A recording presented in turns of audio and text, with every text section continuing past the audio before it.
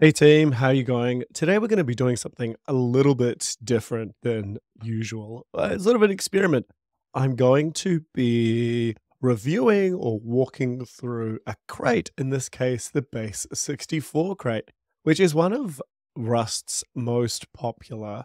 In fact, if we go and look into the GitHub page, we can see that it has just under, at the time of recording, 350,000 dependents across all of GitHub. And so I have the code locally cloned here, just to pull the README across. I apologize, by the way.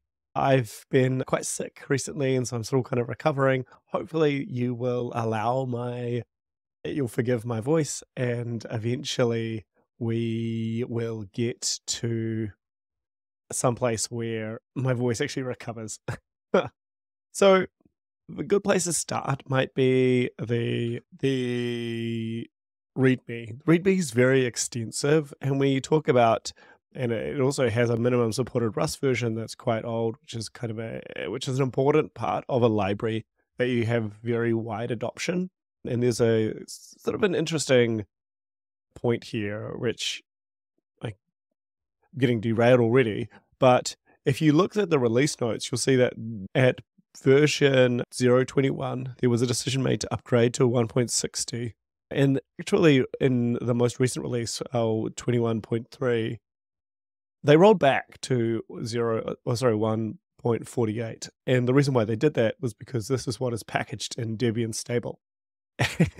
So arguably, whatever the 6-week rolling release cycle is not where your users are at. Your users are sometimes much older Rusts. Excuse me. Okay. Now we don't need to worry about release notes as much.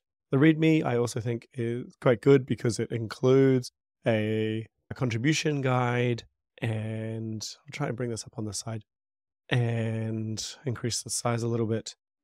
And we've got some really cool things. We've got benchmarks. We've got no standard support or no stud.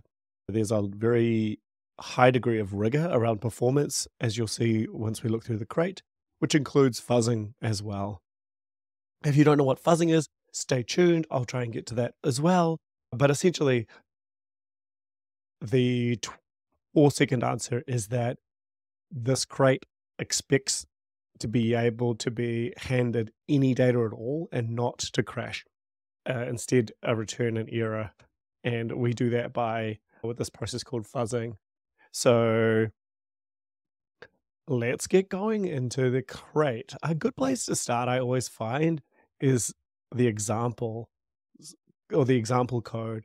In this case, the library has defined a base64 command line utility. What I think might be useful would be to actually have some documentation for what this example actually provides. In this case, it provides a decoder and an encoder. So if you could look at you've got decode, yes or no, an alphabet, which we can choose between standard and URL safe, as well as some file. And when the file isn't specified, it reads from standard in, and when it is, so this is actually fairly standard code. It's a little bit old. Struct opt is now no longer necessary. Instead, what you would tend to use would be something like the version 4 of the clap crate, which provides a derive macro itself, whereas struct opt is essentially a wrapper for an old version of clap.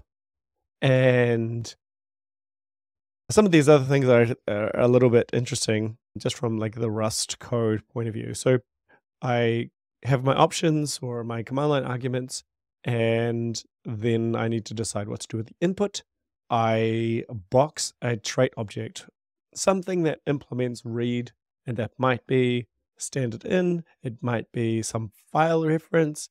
If it's a hyphen or a dash, then still use standard in, or alternatively, if I wonder, actually, I'm sorry for tinkering with the code, but we could also do that, I believe. That might simplify the code ever so slightly. I wonder if this will build. So where am I? Let's go into Rust64 and cargo build example base64. I just eliminate a couple lines of code. Let's ignore that for now while it's compiling on the right. I've got these two arguments. I can do standard URL save, and then I always specify a padding argument. So you can see that we're going through all of the arguments and then turning them into structured data. We always write to standard out. We don't allow our users to specify an out argument. And then we could not compile unused import, expected an expression. Oh, sorry, I have a typo. Doesn't bind if. Interesting. Okay, so that means I'm wrong. You can't put none and some at the same time. Okay, so if I run this, oh, I need dash dash. Okay. The next thing to do is, so this is essentially how you read, it's a good way to see how you use this API. We have something that reads from some source, we then apply an alphabet, or like we've got this engine thing which we need to customize for our own use case. And then we apply some operation in either encoding or decoding. And then we do the thing. In our case, we can actually use IO copy to copy data from the encoder to the source that we actually want, which is kind of a neat trick that we might think about later. I want to work from the outside in and talk about how the library is tested and how it's used. And then if we have time and my voice doesn't give away, we'll try to dig into the internals. I thoroughly recommend that you do this yourself anyway. So the first thing to do would be to like look at the benchmarks, and we can see that we have quite a few about, and these mostly depend, it looks like, on things like whether or not do decode bench slice. So is it reusing the buffer, standard error, resizing to 0. I think it's trying to decide whether or not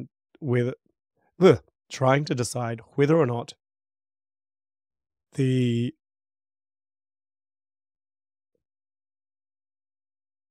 benchmark. So sorry, I'm a bit confused because I'm trying to figure out what this is actually doing.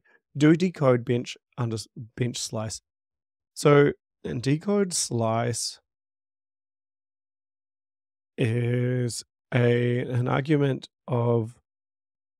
that tries to decode some encoded base64 data into a buffer and do that repeatedly.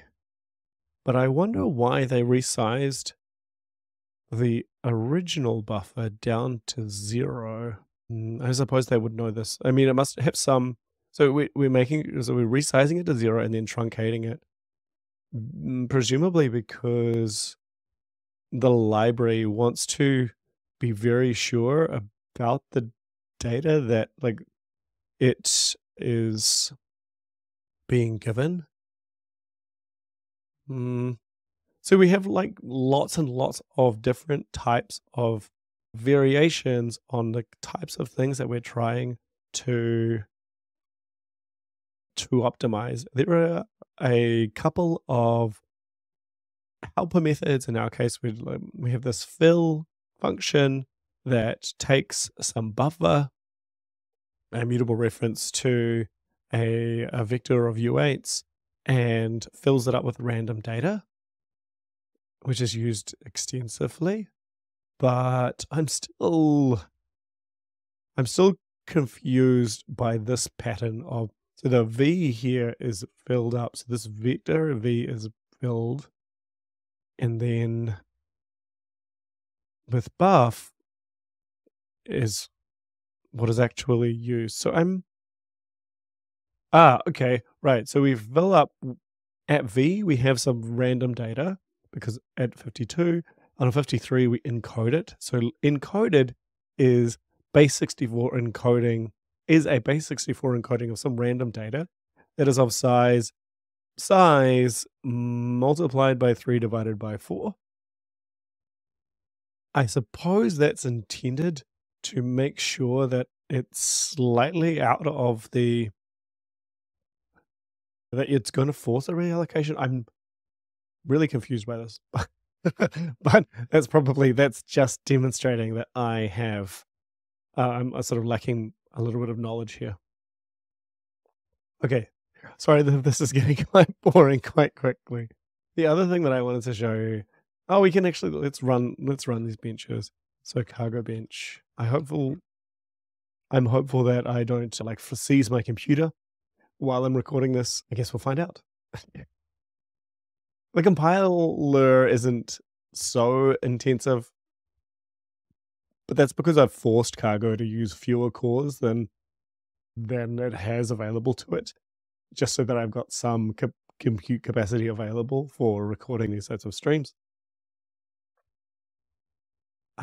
What is a, okay.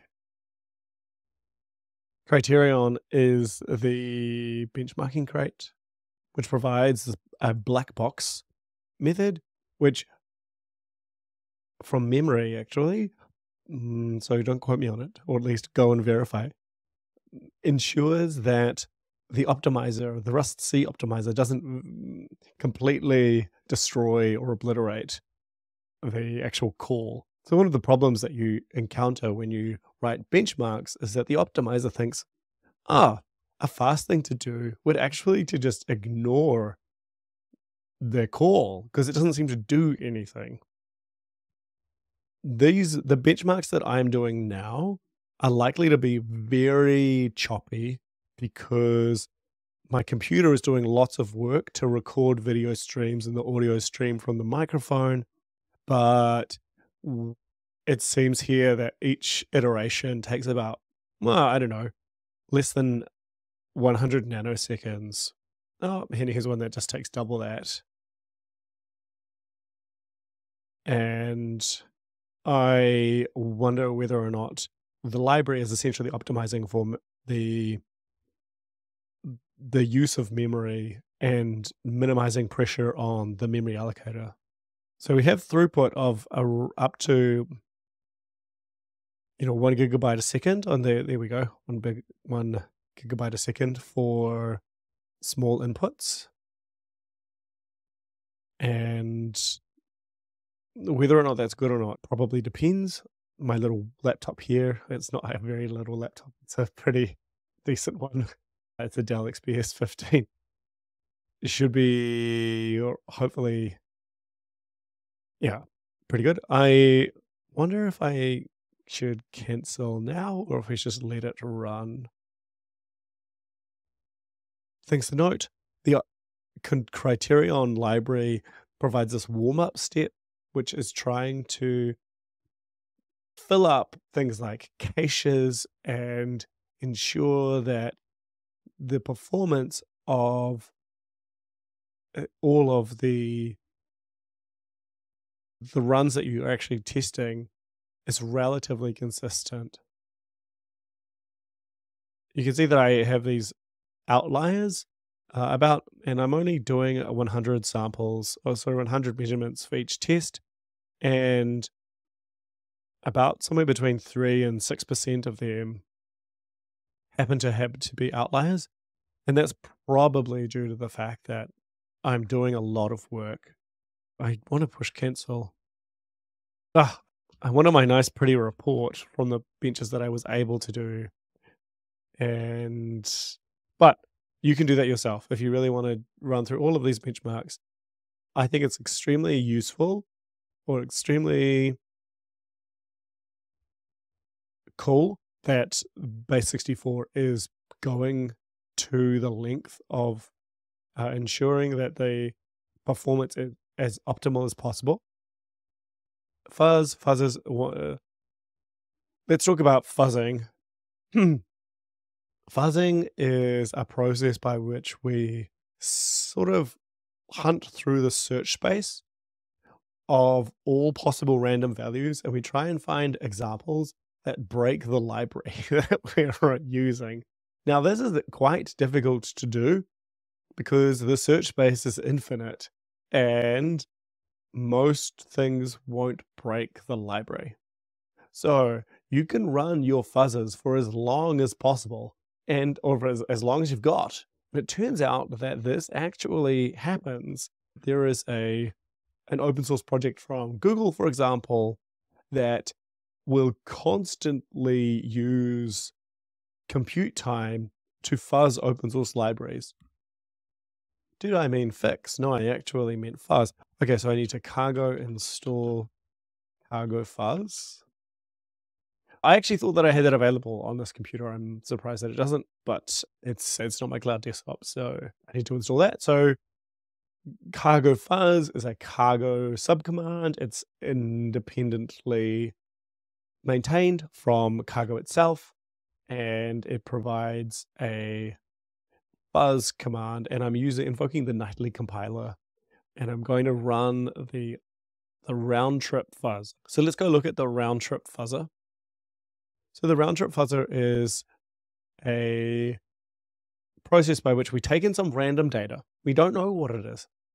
We encode it, and then we decode it, and then we assert that the data that we started with is the same as the data that we ended up with.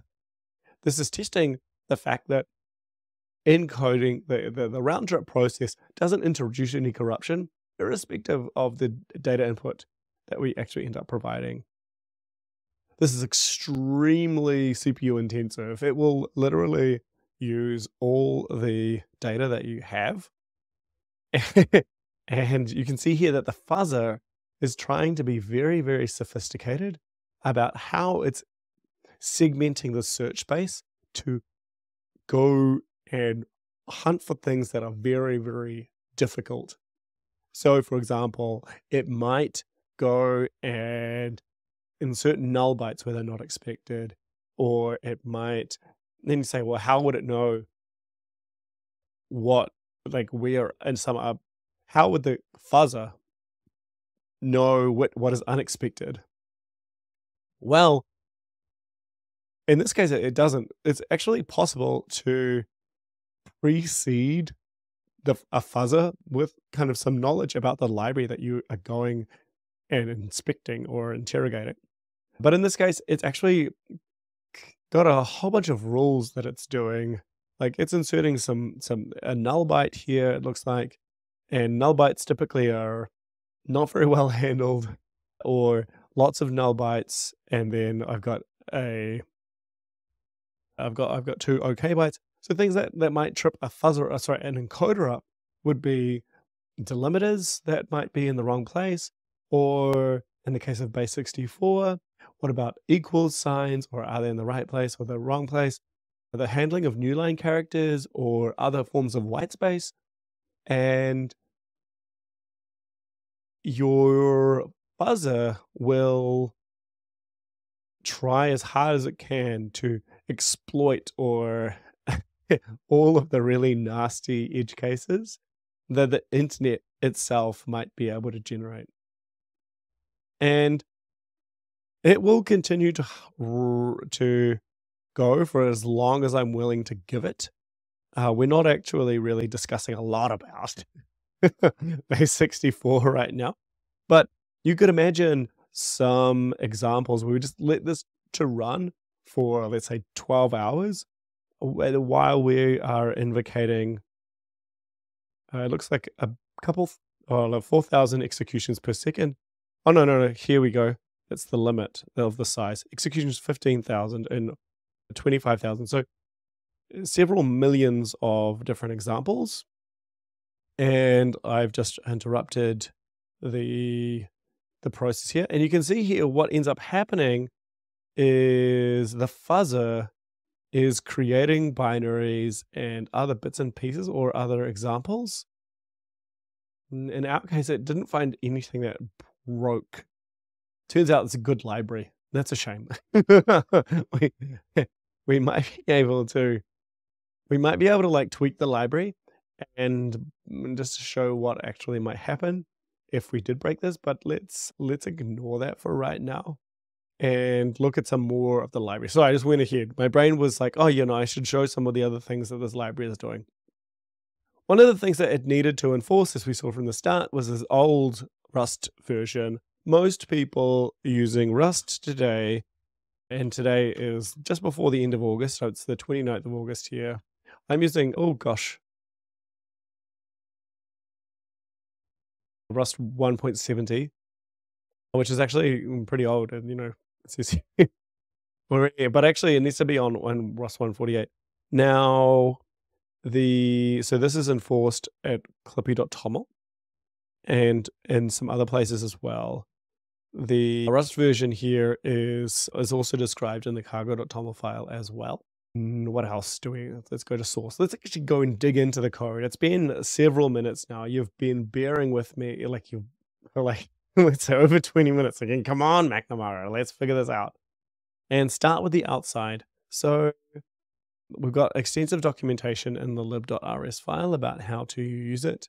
A good sign that someone has been very deliberate and very thoughtful with their library is to see whether or not they have tweaked the Clippy lints and, for example, made something or promoted a few things that might be warnings and said, actually, in our project, we're going to deny them.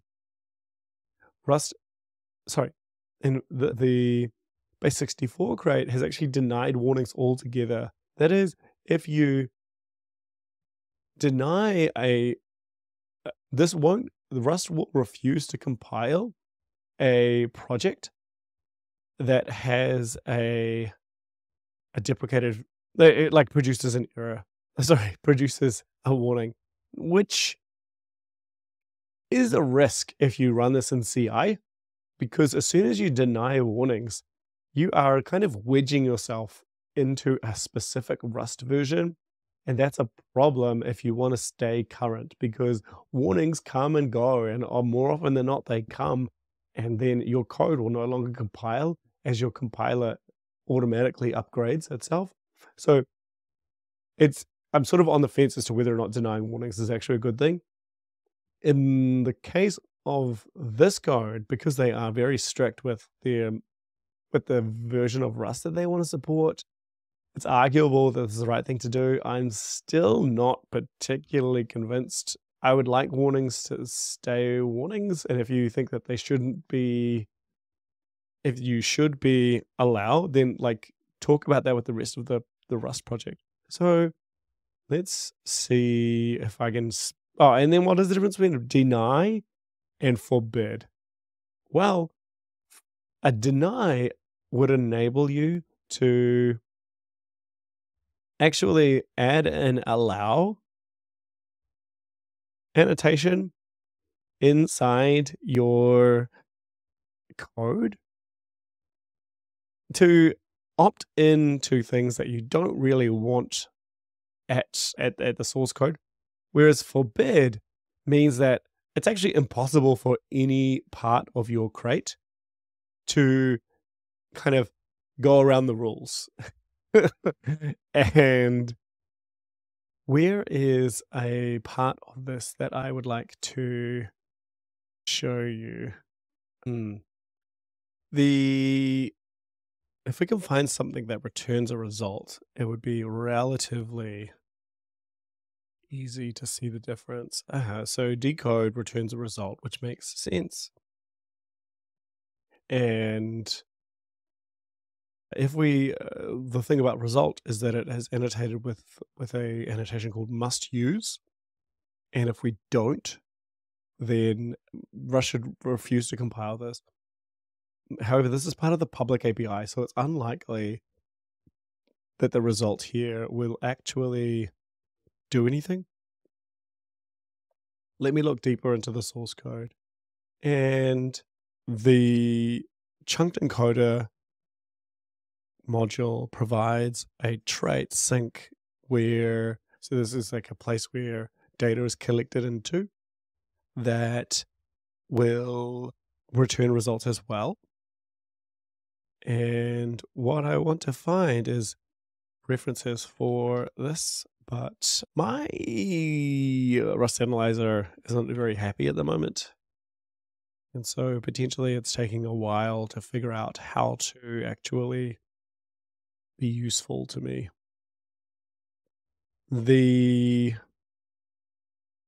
What else can we see? String sync. Oh, so these are different implementations. See, I would have always put, so this is a test of our being able to chunk encode bits and pieces, but they've used a very boring thing here, foobar bears. You may as well always use like some fun example in your code. Interestingly, they don't have any other syncs. I would have expected to see something that looks a little bit like this, whereby we could actually just use some arbitrary vector as a sync, and that doesn't look like it's provided, but maybe it's not so necessary. The other thing, and I'm just actually, no, that's completely unnecessary. One of the whole points of UTF-8 is that it's by definition UTF-8 and one of the things about base64 is that by definition it is ASCII encoded, which is also UTF-8 encoded. So there should be no need to go for VecQ8 because it's essentially redundant. There's no there would be no need. You could possibly think that like a box of U8 which is some type like this, but this is really stretching it. I mean, this is essentially a fixed width type, and actually box of U8 is not going to be enough either. We want like a box of a slice. But then you can't resize it, and you may as well just, at this point, we may as well use string. Okay. Decode. How are they doing the decoding? I have to see errors. So if you haven't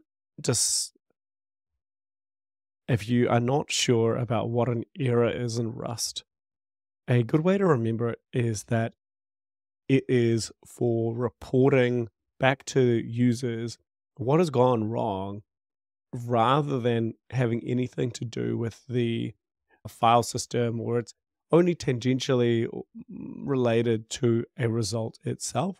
So a error is really, what's a good way to explain this? Errors need to implement display. That essentially enables an error to be an error, or an error type to be to implement error. The invalid byte, invalid length are sort of self-describing error codes that are useful to the people that are using the library, but aren't actually essential to the code itself. But so there's no derive error. That doesn't exist. So I've got a decode thing here, deprecated. Use engine decode. So it's moving away from, so the library has moved its API, and it's doing that via deprecation annotations. And so I need to go and find engine, which is in a separate module. And engines provide a way to encode and decode. Engine itself is a trait, which is a pretty reasonable thing to do. And although I argue that this kind of documentation is not really helpful, since nobody will need to implement engine, docs for internal methods are hidden. I kind of feel like that's not something you need to say. Like, we don't know as an author of a library, like how people will make use of it, but this is not meant to be called. So you can see here that we've got an internal encode and an internal decoded length estimate. So we've got kind of these, let's say, horrible, ugly methods as part of our trait, internal decode. It's arguable that this trait is almost too big. I wonder whether or not if you did want to have an engine that you would just have like encode and decode using this type generic thing that sort of dispatches to other implementations, but I'm sure that they have a really good reason for doing what they're doing already. The code here, as ref slice of U8, is an interesting argument to have. Typically, if I wanted to encode some data, I might say, oh, look, what I really want is a slice of UTF-8, a slice of U8, which means some generator of, or something that is a slice of bytes. But what I am going to do instead is accept any type T that when you call as ref, it becomes a slice of U8. This provides like extra flexibility in terms of like what the actual input is going to be. It's also specified here down into inner. You might wonder, well, why on earth are they creating an inner function and calling that from encode? And that's because monomorphization of encode will dispatch to, I need to start that again. And that is because the encode that is the outer side of this function encode will be created as many times as needed to satisfy the generics. But with this internal bit, we will only ever have one copy. Now, because arguably it's not necessary to annotate with, say, inline never. It's just, but sorry if I'm making no sense. What we're trying to do is give the code as much flexibility as possible in terms of being able to accept as many arguments as we can, or argument types. But we've got this problem, and that is every new type generates code bloat. And so wrapping encode, all we need to duplicate is this as ref call, whereas the inner function itself is not duplicated. You could make this explicit by saying inline never, but it's actually not really required because we haven't annotated it with, we haven't actually annotated the inner function with any inline attribute. Inlining works in Rust by assigning weights that are provided to LLVM, and you can have always, or you could have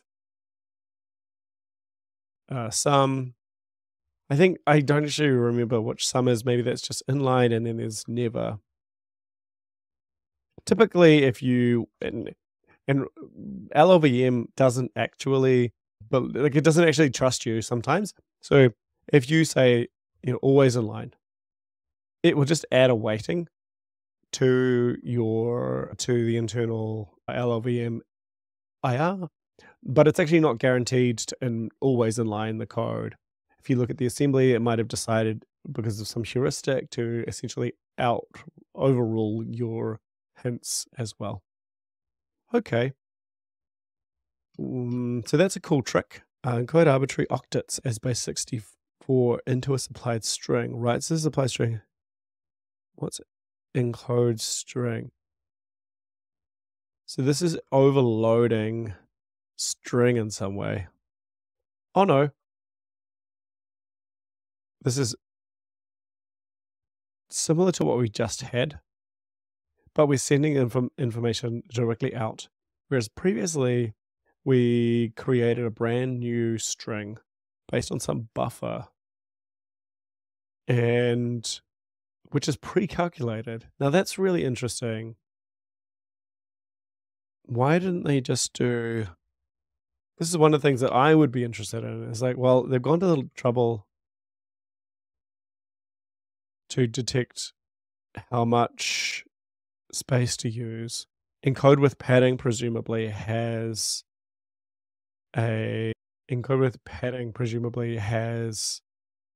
the problem. Well, not problem, but it probably only takes bytes. But I wonder if you could dispatch to expect invalid UTF-8. See, this should never happen. If your encoder is working correctly, you should never have invalid UTF-8. That kind of seems like a stupid error message, but maybe that's okay.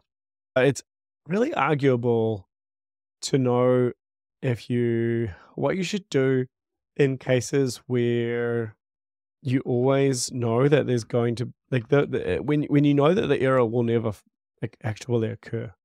I wonder if this is accurate. So what I'm doing here is I'm replacing the implementation of encode with padding with the streamed chunk encoder in every case. Now, I can rerun my benchmarks and see whether or not I could actually get away with reducing a whole bunch of code. Now, the problem that I've got is I don't think I saved my... Oh, okay, let's just fix the code. I've been given a thing here and I want to be able to... So the problem that I've got with my benchmarks is I don't think I saved them properly, and I'm going to return out. Need to take a mutable reference to out. Kind of fascinating. The cool thing would be if you were able to make a change like this and refactor the internals, is that hopefully you get to remove a whole bunch of code. Now, it's very likely that I've replaced something that's fast with something that's really slower. Presumably, otherwise I would have always done chunked encoder. There's probably also a problem with the padding. Ah, okay, cool. So even though I did oh, interesting. Okay, so this is a fascinating change. It's hard to know like which is faster and which is not. There have been some improvements, like in many of the cases, but also really wild changes as well in other cases. So okay, let's go check where Criterion is actually storing all of this data, because I think it's useful to know. In benches, there is, actually, maybe in target, Criterion, we encode. We've got a bunch of extra data that Criterion was using, and we've got confidence intervals, and so it can try and detect whether or not it's a statistically significant change. And likewise, and the one that's changing here is the reuse buffer. But yeah, I'm whenever I see code duplicated, I'm like, well, should this change? And I don't like, this is just me personally. You should never tell a user. You could just imagine being a user and I'm just getting irritated with this. So previously, string from UTF-8, expect invalid UTF-8. Your library should never generate invalid UTF-8. This should never be a sensible thing to do. Instead, I would do this. Unchecked actually is what it is. Now, this is going to anger a lot of people if you're still watching this stream, because I would say that the right thing to do now is actually wrap this in unsafe and just say, this is UTF-8. We know it is. We built it. We control everything here. So this is actually a safe operation. But the library has forbidden unsafe in its definition, and so isn't able to make use of something like this.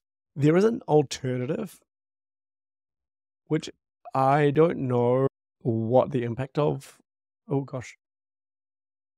If it's not obvious, so what I'm trying to do is tell the compiler this will never ever fail. And okay is this is almost like, so what we're trying to do is we've forbidden unsafe. But you could still do something like this, which is kind of horrific, but it does avoid unsafety. Now, our performance improvements, and some of them have been totally dwarfed by a lot of regressions. So obviously the stream encoder is a different type of algorithm, which is actually slower. And so the library authors have almost certainly made the right decision. Now, I just want to try one other change, which is to see whether or not so where's the original? Let's go back to the original code. Oh, whoa. What's happened here? What? Oh my goodness.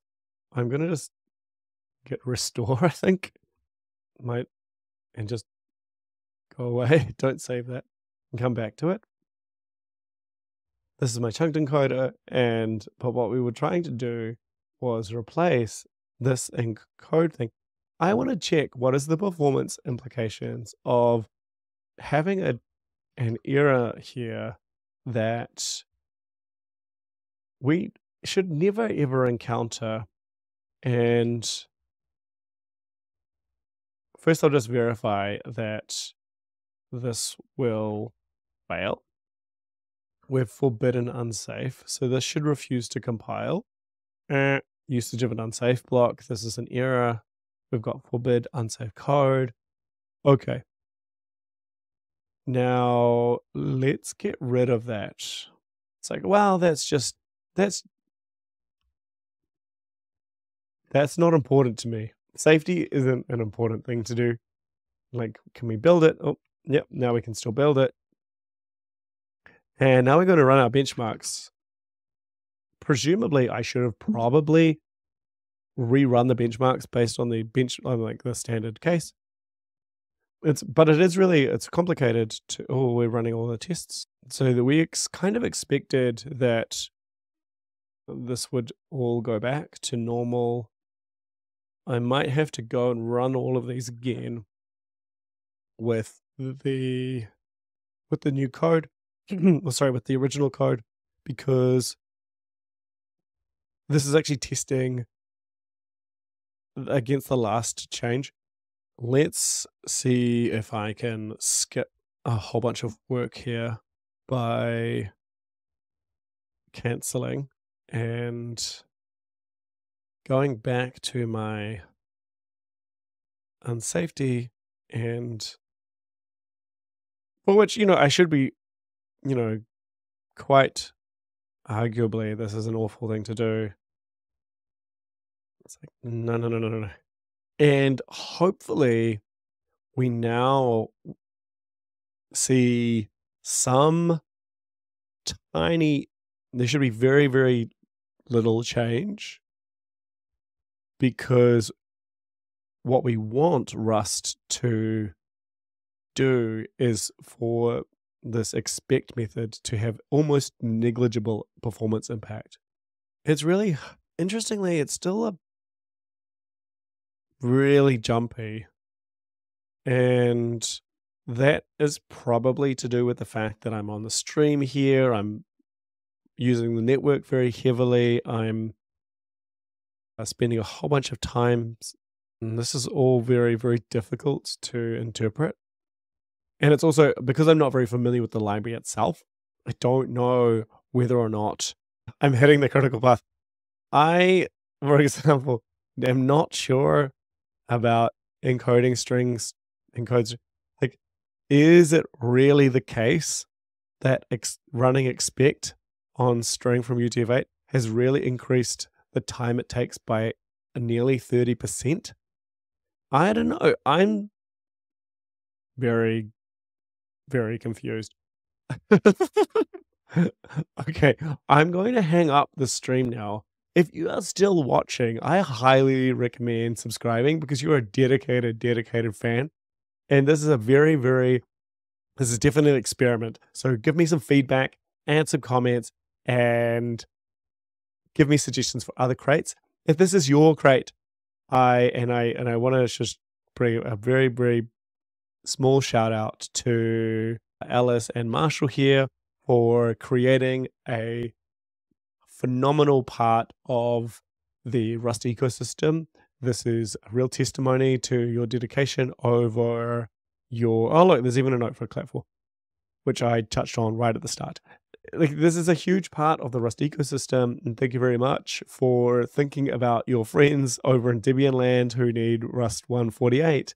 And it's just a very big thank you to all of the maintainers of the crate and all of open source, because it's very thankless. And so my job just hopefully is to provide a tiny bit of thanks for you. So thanks, Marshall. Thanks, Alice. Thanks, everyone watching the video. Hopefully this has been fun. You've learned a little bit about fuzzing. You've learned a little bit about benchmarking and a little bit about some nice, neat features of Rust. Okay, cheers. Take care. Bye.